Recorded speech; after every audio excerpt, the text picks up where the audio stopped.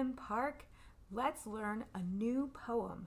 It's called Apples All Our Family. We're going to keep the steady beat. We're going to keep it in two different ways. And then a third way is going to be the rhythm. So we're going to keep a steady beat on our knees. And then we're going to keep a steady beat passing from hand to hand.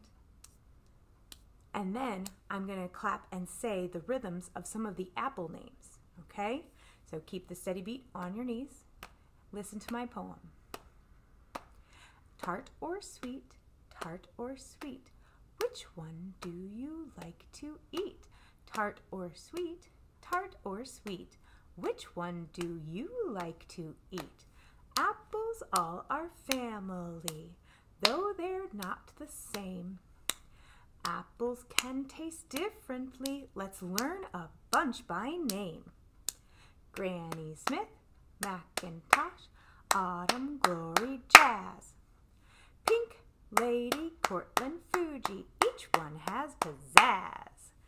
Tart or sweet, which one do you like to eat? Tart or sweet, which one do you like to eat? Awesome. Can you echo after me these different rhythms for the apples? Granny Smith, Macintosh, Autumn Glory, Jazz, Pink Lady, Cortland, Fuji,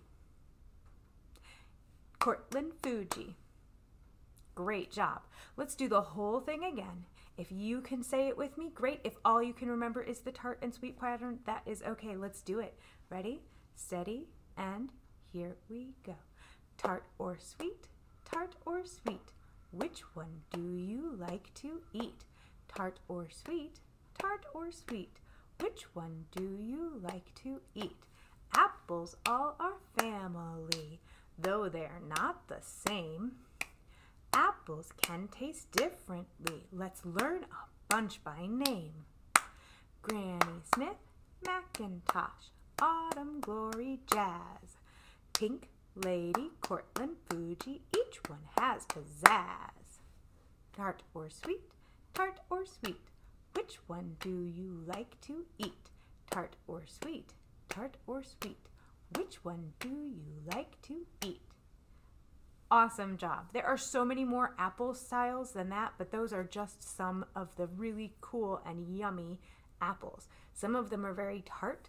Those are for pies and crumbles and things like that. And some of them are very, very sweet, and I'd love to have those with peanut butter. Apples and peanut butter is one of my favorites.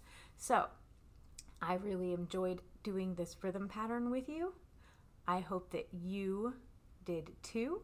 And I'm going to challenge you in the next part to create your own section where you have your own different apple patterns. I'll see you then.